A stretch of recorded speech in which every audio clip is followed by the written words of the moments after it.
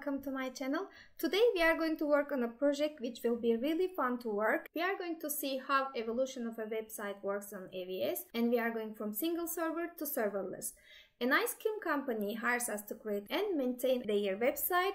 We are going to follow the growth of the business and how it evolves their website infrastructure. We will start by creating the company's website hosted on S3 that displays the ice cream flavors. When the business starts gaining popularity among the locals and the flavors start to sell out before the day is up, the business owner asks us to migrate to a server where they can have us push updates. They decide to migrate their static site to S3 with Linux, Apache, MySQL, PHP, LAMP stack. This will allow the website to update and react dynamically. Demand for the shop ice cream surges after a viral video, and the infrastructure and maintenance becomes difficult to manage. To scale with demand, we will suggest migrating sections of their LAMP stack to serverless service. Starting with the MySQL database. The MySQL database will be replaced with Amazon DynamoDB serverless data. So now we are going to complete all these tasks in 3 sections.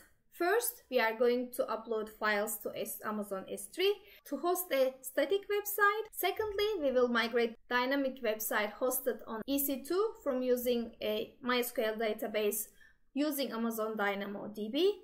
And last, we will update the DynamoDB table with a new ice cream flavor. So let's get started. We need to upload the static website content, so we'll go to S3.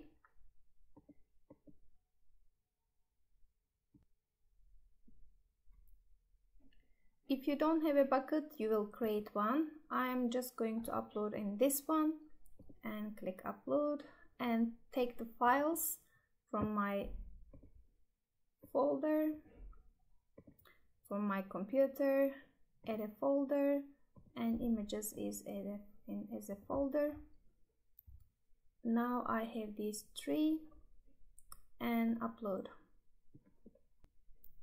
Now that it's uploaded, let's close down and go to properties and scroll down. Static website hosting, this is enabled. I'm just going to take this one, copy and see if it's ready. Yes, it is already up. Now let's go to EC2 instances.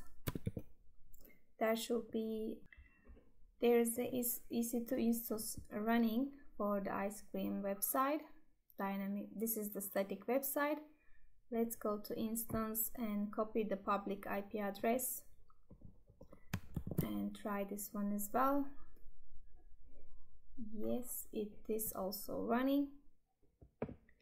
So now we are going to create a DynamoDB table and we need to create more flavors. So let's go to DynamoDB.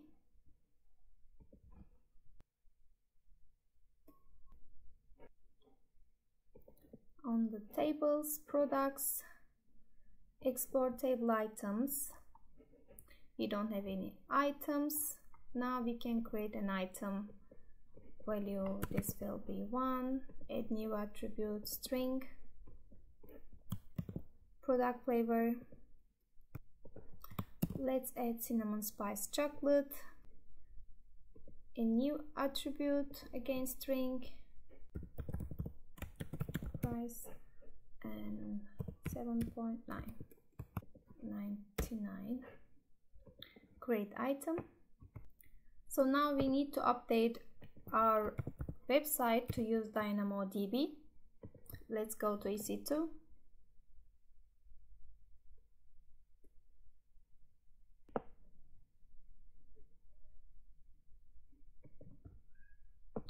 Connect to the instance. Connect.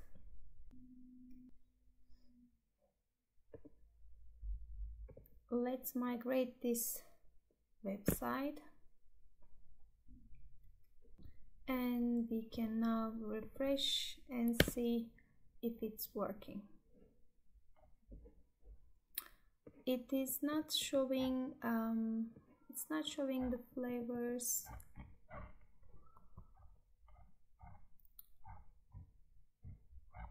The The only problem is that I don't see the DynamoDB flavors table flavors here, and I will figure it out why.